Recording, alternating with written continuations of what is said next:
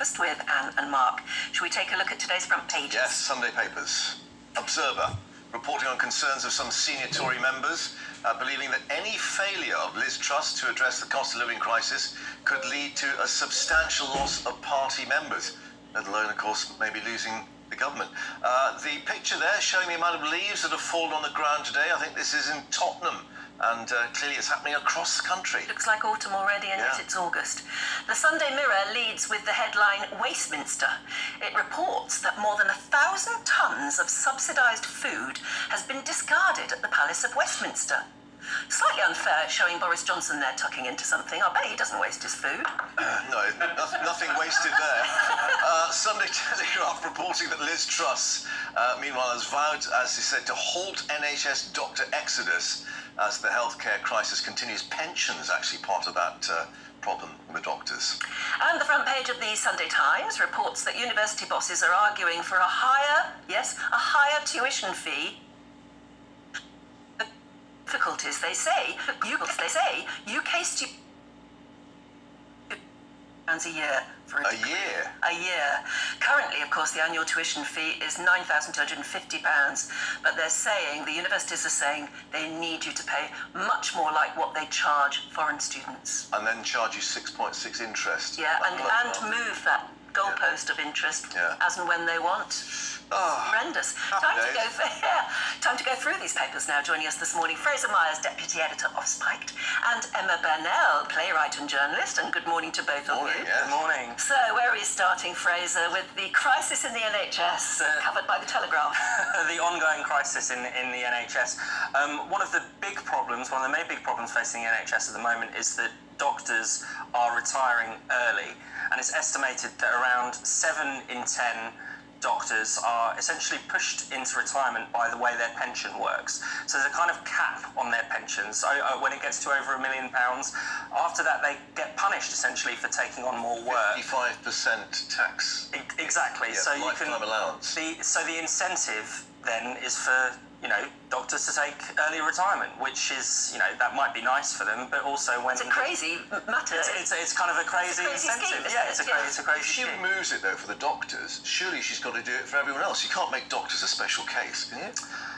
No, you're right, and this is obviously it all sounds like a nice solution, but then when you're talking about people's pensions, maybe some people do like to retire early, of course. I think people pick up a bit of a fuss. But Liz Truss is saying that one of the ways to solve the NHS problems at the moment, particularly the backlog after the pandemic, is to encourage older doctors back into the service.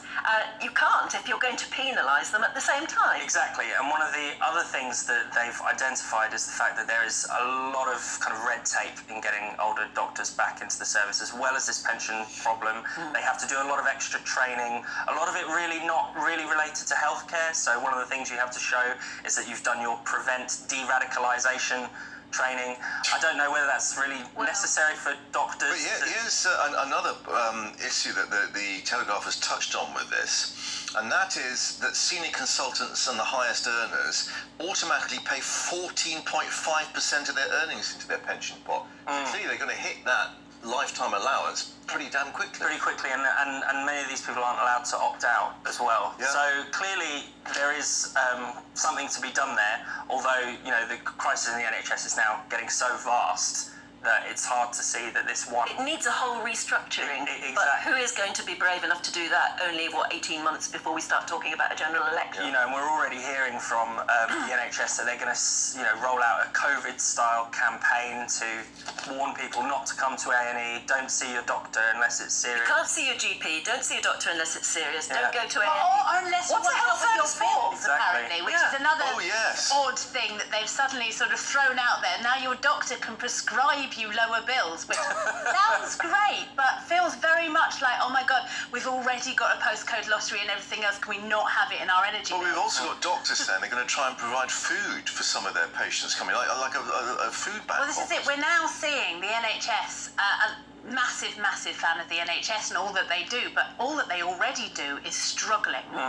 We cannot keep adding new responsibilities and new expectations on an already massively struggling service. My question around the pensions thing is, why does this rule exist in the first place? My instinct it's not backed up by any evidence, I have to say, is that there may have been a question around deteriorating skills from doctors as they got older, and harder to justify keeping them in the service. So it was felt making way for young blood, making way for younger skills, younger blood. So I do think there probably needs to be questions asked around, is simply going towards the older end. I mean, as I get older, I'm more and more aware that my skills are not as sharp as they may once have been. But here's another question on the wider pension issue.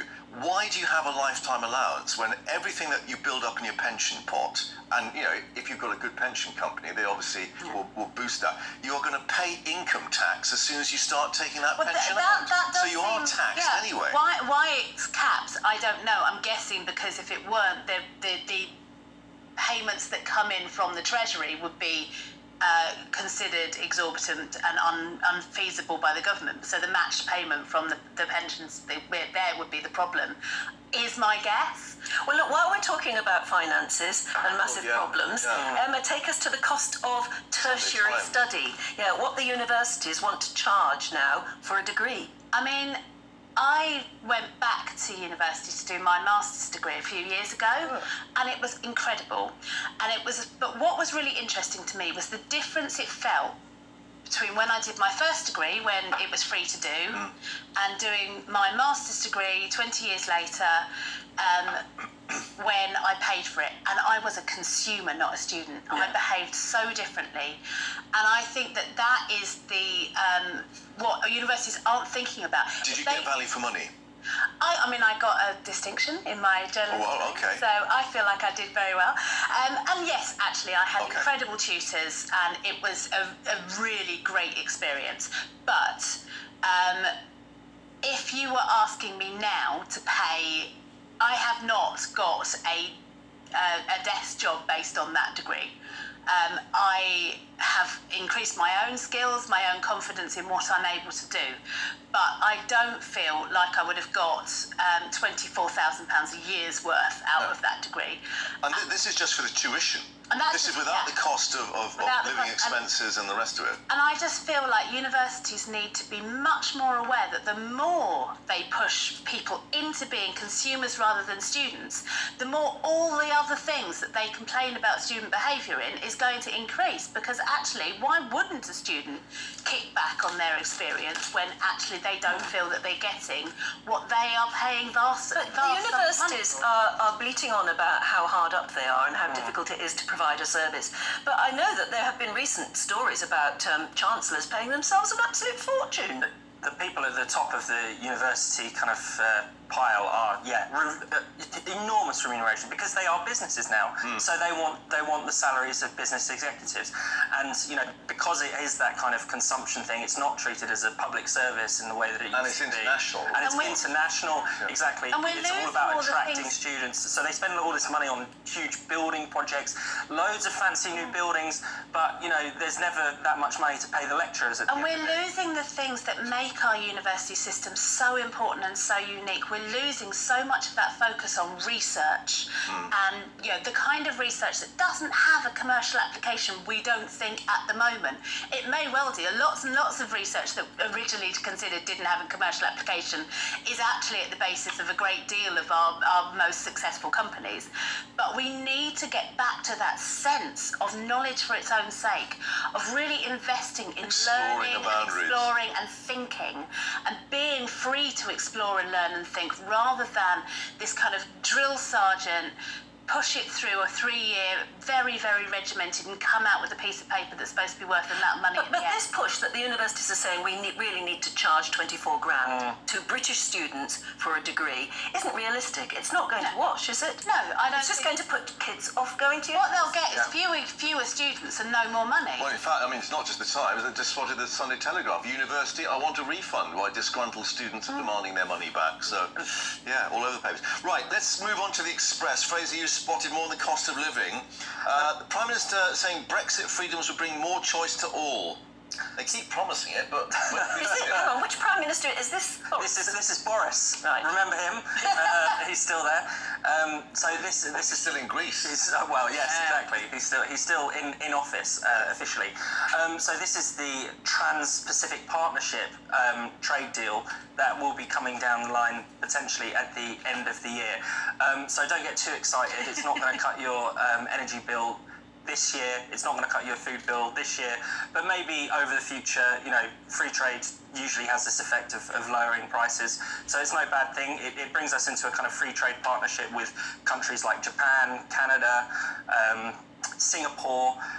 It's what, you know, so it's a kind of, it's one of these... And Boris is saying this, and Liz Truss is backing him on this. Liz Truss is backing it. I mean, Liz Truss, when she was, you know, trade minister, she was involved in the kind of the early stage negotiations of a lot of these things. Well, it's one of she accused of cut and paste. She was. Deals were ready to go, and she just sort of took them off. And taking lots of photos, you know, she likes to be seen taking... Union Jack hat and took photos. Exactly, Yeah. likes being seen around the world. So yeah, I'm not sure how much, you know, personally she should take any credit for this, but but certainly it's something that she's backing politically. So it will definitely be in place by the time we assume. We've got time for one more look at the papers. Emma, take us to it. Princess Diana is suddenly on the front pages again. Okay. And this is an alleged cover-up of things that went on leading to her death. I mean, it's an alleged cover-up by one person who is still milking their connection to Diana, what, 25 years after her death? I just think, this is leave a former the poor bodyguard, woman Lee alone. Sansom, dubbed Rambo by Lady or Princess Diana.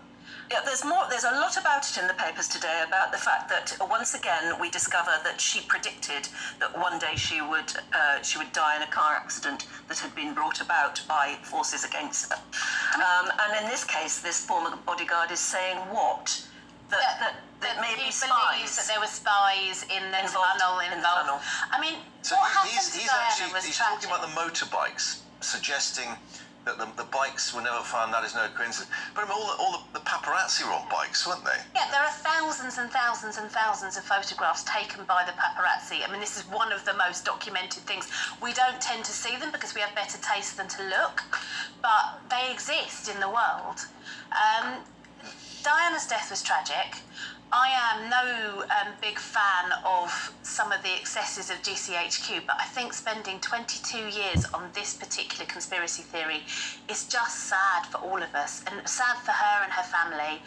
And I just think, I think move on. Yeah, well, I mean, this is all caused by a documentary that's going to come out on Channel 4, and it just seems to me that there's a documentary nearly every year about Princess Diana, isn't there? And I'm just surprised to see this story in the Star and not the Express. Well, No, it's in the Express as well. Oh, it's in the Express as well. Yeah, so they've sort of gone inside with the Express, but it sells newspapers still. It does. She It does. still does. I think you know, she's a very significant cultural figure.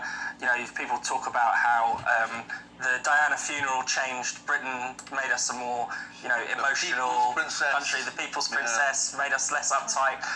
So you know, obviously a hugely significant figure. So I'm not surprised that people are still talking about it. Will you come back in an hour and do some more papers with us? Absolutely. Thank you very much. We're going to be in trouble. We'll have to talk amongst ourselves.